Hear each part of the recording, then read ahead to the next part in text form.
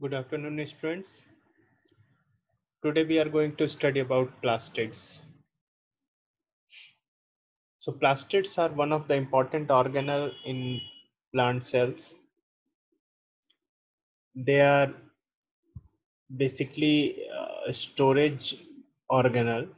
Along with that, they have some pigments, and that pigments are very much useful for different type of functions they perform, like photosynthesis, attraction of insects, attraction of animals.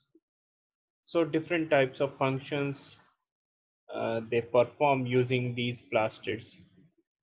Most of the plastids are used for storage purposes of different macromolecules required in plants. So let's start.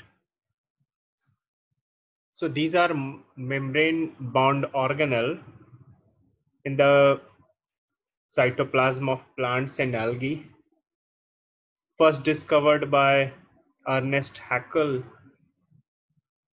and a clear definition was given by Sir A.F.W. Skimper. So basically these plastids, um, they are found in plants only, plants, primitive plant cells, as well as in eukaryotic plants. Along with that, some very much similar type of organelle are also found in fungus. So they often contains pigments. That pigments are used for attraction of other organism. So we know that plants, most of the plants, they require insects for the pollination. Pollination is very much essential for the sexual reproduction. And where the sexual reproduction can occur, it can occur in the higher plants, because higher plants, the angiosperms, they bear flowers, and these flowers requires pollination. So most of the plants, they are dependent on other animals or mostly insects for their pollination. And for pollination, they need to attract different insects, and insects will be attracted because of the color, the fragrance, as well as some to get some nectar. And the attractive colors of fruits, they attract us, right?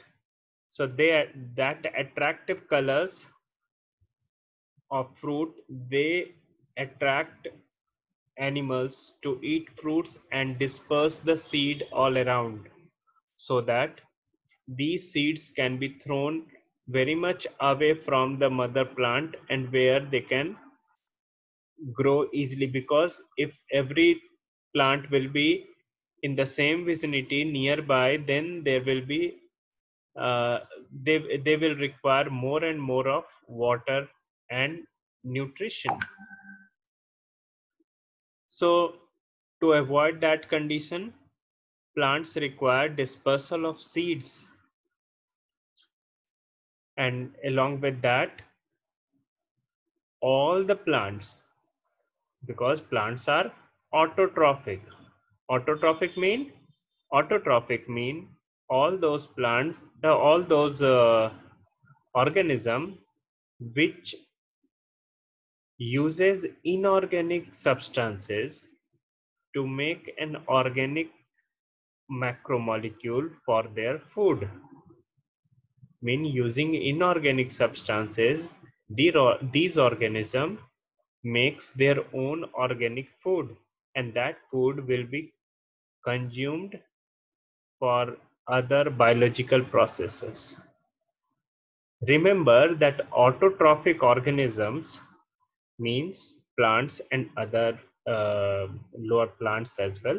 So all plants, all autotrophic organisms are the only organism which can harvest the sun energy from sun,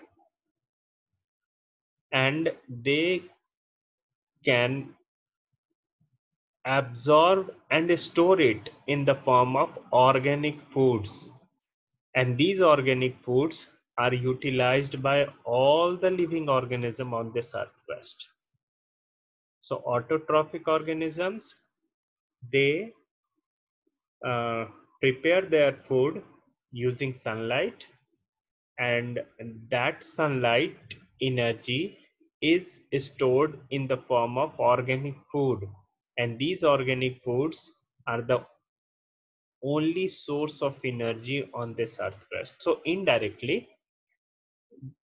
all the energy what we use on this earth crust comes from sun. So coming further, so types of plastids. Basically, the plant cells, uh, their plastids comes from pre-existing plastids. This happens in the case of mostly chloroplast, but for other all plastids there is a proplastid. So proplastids are synthesized, and proplastids generally give rise to etioplast, and that etioplast gets converted into chloroplast, chromoplast, and leucoplast. So sometimes proplastid directly also gets converted into chloroplast and leucoplast, and again leucoplasts are of three different types. So proplastids mean the precursor of plastid. So these precursor of plastids, if they have colorful pigment inside, they will be known as chromoplast. If the pigment what they have is exclusively green, green will have uh, green will have chlorophyll pigment inside, and they do an exclusive work known as photosynthesis, that what we will discuss is further. And sometimes some of these plastids, they lacks any color, and here the whole plastids will be used to store different types of food, and as these lacks any kind of um, pigments, they are known as leucoplast, so colorless one. So leucoplasts can be of three different types based on what it is actually storing inside. It may be amyloplast, which stores carbohydrate or starch. It can be elioplast, where fat is stored inside. It can be proteinoplast, where proteins are stored inside. And sometimes different type of secondary metabolites like phenols, tannins are also stored inside leucoplast.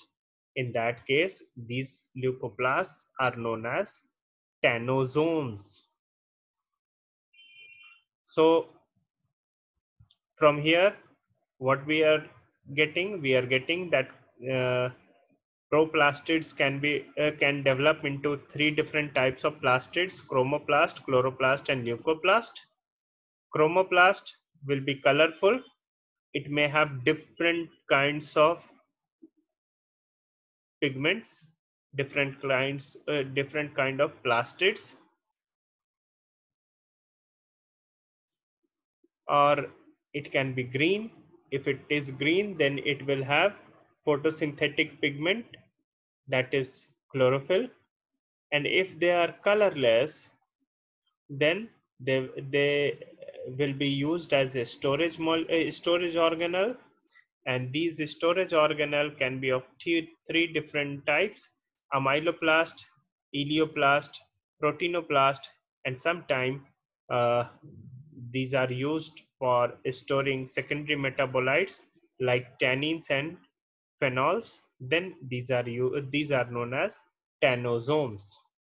Tannosomes is not shown in the picture. Coming to chloroplast, that what you have to study in detail. So chloroplasts were discovered in the year 1837 by Hugo von Mohl as just bodies within plant cell. These they say that these are green molecules inside plant body, and that what is causing plant as green. But further, in 1883, AFW Skimfer. Can you remember the name? Just we had mentioned it for discoverer of plastid. He saw these bodies and called them chloroplastids. And in 1884, just next year, Starksburger, he gave the name chloroplasts, what we call it now. So what actually these molecules do? These are very much organized organelle inside the plant. These are known as chloroplast. And these organelle is involved in photosynthesis, where the plant uses chlorophyll pigment to capture energy from sunlight, and that energy is used for making organic substances. So the energy is stored in the form of ATP first and NADPH, and afterward this photosynthesis takes place, and in photosynthesis the inorganic carbon dioxide and water is used to prepare uh, starch, or you can say monosaccharides, and these monosaccharides are further utilized by plant as well as the other animals. So these photosynthesis takes place in two different stages: one, absorption of light, and second, uh, the energy what is uh, stored in the plant is utilized to make monosaccharide. So first part of it, where the sunlight energy is absorbed inside, that reaction is known as photoreaction, or that reaction is also known as light reaction. The another part of it, where carbon dioxide and water molecules are used to make carbohydrate molecules, and the process is known as Calvin cycle. We won't see the details of this cycle here, that we will be studying further in the biochemistry when we will be studying. So here we will be confining our structure just up to the ultrastructure of chloroplast. So ultrastructure of chloroplast, you can see a dish like organelle here. So chloroplast very much similar to mitochondria, where it is made up of two bimembranous structure. Bimembranous, sorry, it's written wrong. Sorry. Chloroplast is like mitochondria. It's a two membranous bilipid layer structure. It's a two membrane, and both each of the membrane is a bilipid structure, as we had seen in mitochondria. It inside this inner chamber, there it contains its own DNA, and it contains several different membranous structures known as thylakoid. Along with thylakoid, definitely if they have their own DNA, they will have to have RNA, sorry, they will have to have ribosomes so that they can express the DNA inside. So they will have ribosome as well, so that they can express the DNA what it is there inside. So actually one theory is there. What the theory is that cyanobacterium resembles very much similar to chloroplast. I am not telling exactly similar, rather it's very much similar. Cyanobacterium uh, get inherited inside a eukaryotic cell, and then the cyanobacterium is synthesizing this food for these type of eukaryotic cell. So but that theory is not yet very much proven theory, but it is considered that okay, this can be happen, this can have happened, but it's not well proven fact. So chloroplast cannot be made by the plant cell and must be inherited by each daughter cell during cell division. What does it mean? It means that during cell division, these chloroplasts also should divide so that each can be distributed among the daughter cells. So chloroplasts are generally 3 to 10 micron in diameter and 1 to 3 micron thick.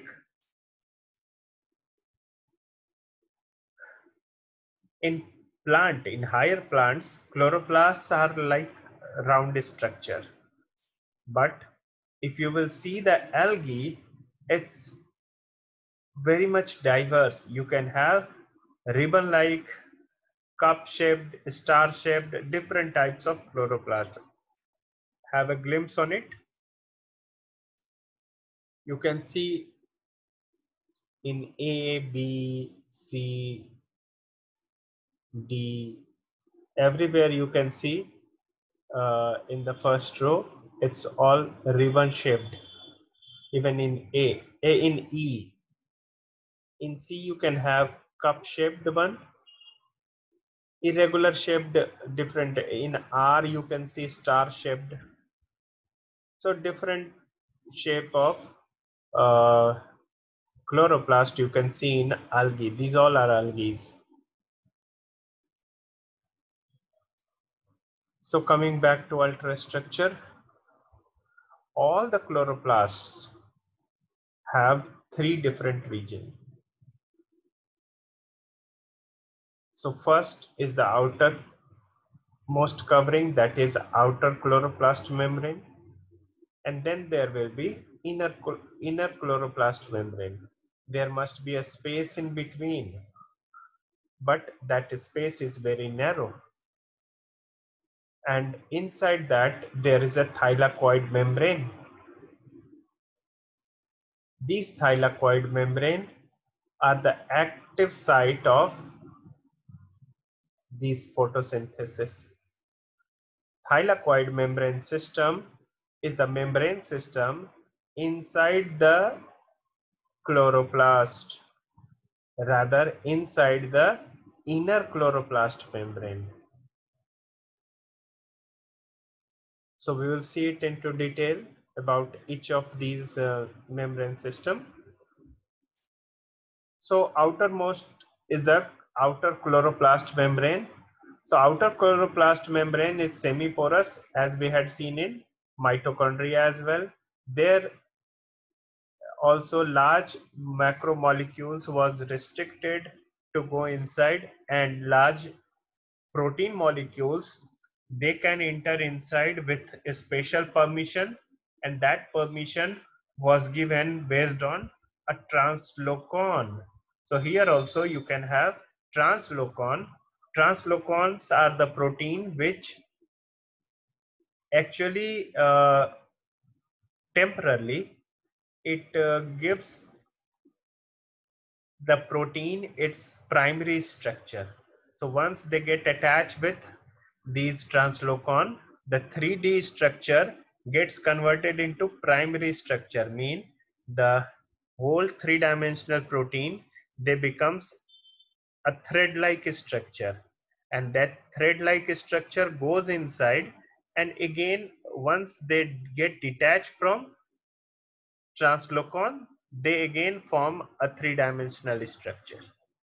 So the translocon uh, help in helps these large protein in crossing these membrane, and these translocons of outer membrane, outer chloroplast membranes are called TOC, means translocon on the outer chloroplast membrane, TOC.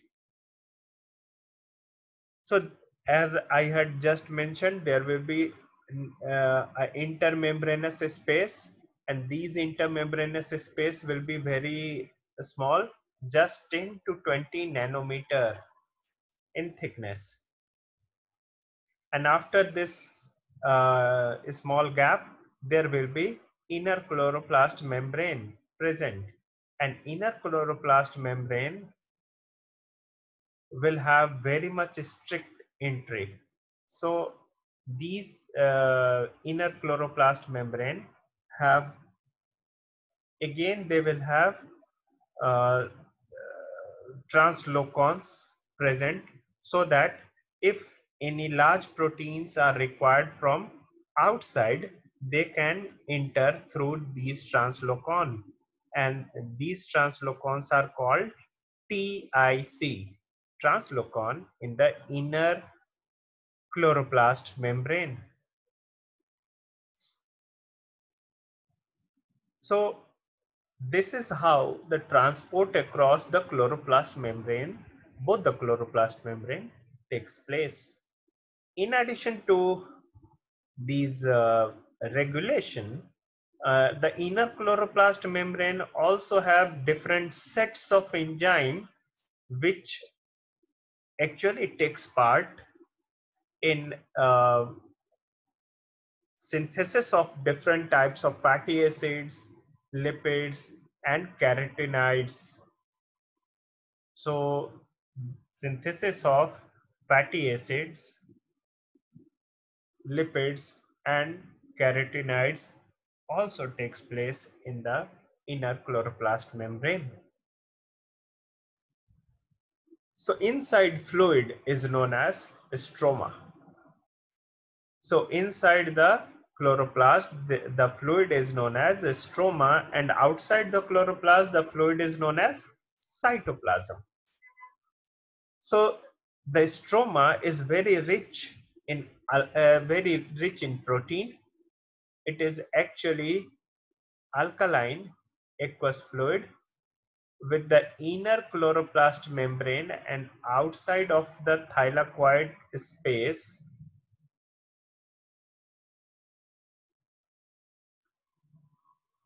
the thylakoid membrane system, the thylakoid, uh, the inside there will be dish-like structures present, and these are known as thylakoid.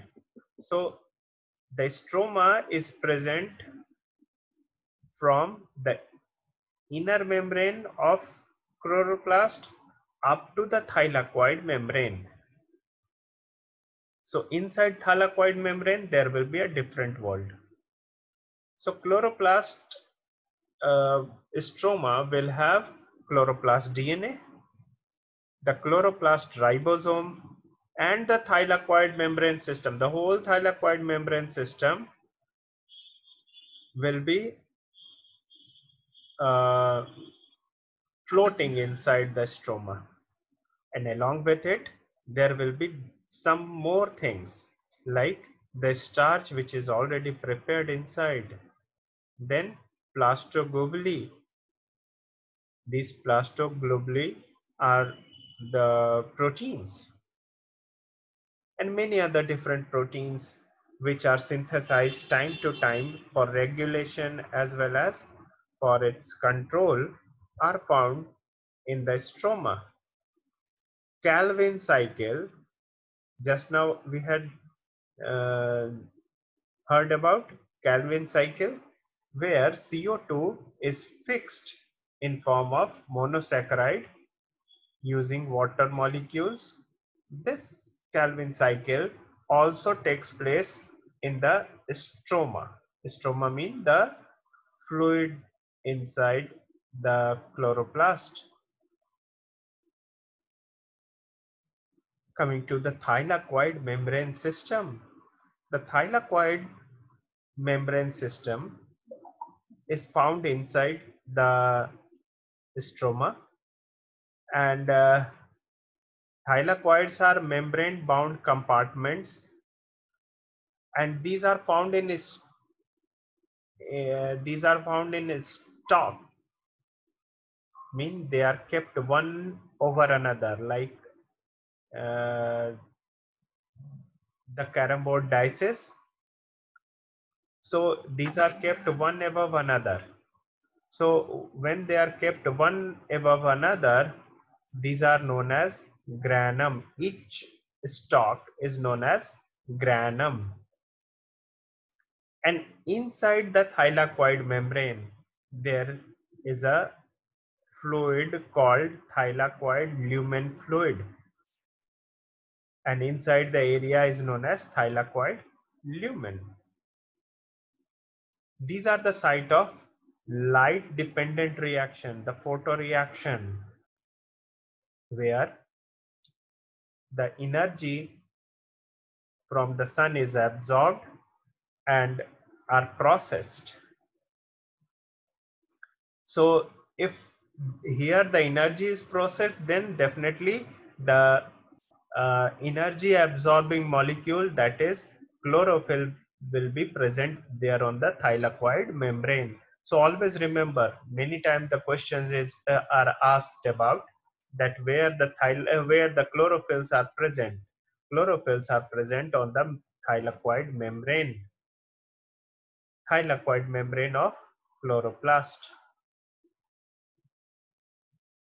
So thylakoid lumen plays an important role for photosynthesis, because these actually makes ATP using using sunlight, and you all know that ATP is the currency of all the living organism. What you mean by currency? Currency mean these are the energy capsules. These are broken to get energy. So ATP is made in the lumen of thylakoid. So during the light dependent reaction, protons are pumped across the thylakoid membrane inside stroma.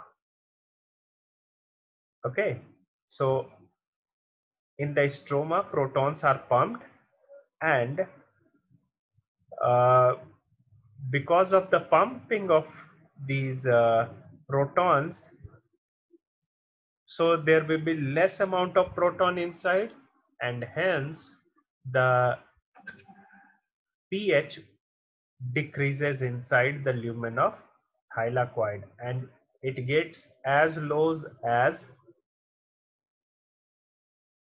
less than pH 4. So see, outside stroma, the pH is high. Those are alkaline in nature, and inside it is acidic in nature because of less amount of proton.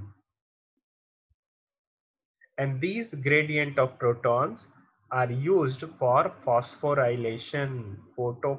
And as here the photons are used for this phosphorylation, hence this reaction is known as photophosphorylation reaction. Photophosphorylation reaction. Okay, so granum,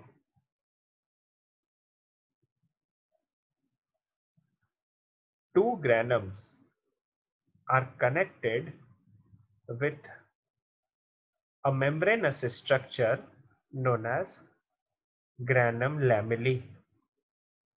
These are just to connect each of these thylakoid membranes so that they can communicate each other, and all those molecules can be shared in between. So what is the function of chloroplast? Just photosynthesis. Chloroplast is involved in photosynthesis, as well as some other functions are also involved. Just now we had studied that some other functions like uh, some special fatty acid synthesis, some protein synthesis, all those which are required for chloroplasts. So with this, we are finishing the chloroplast. Thank you.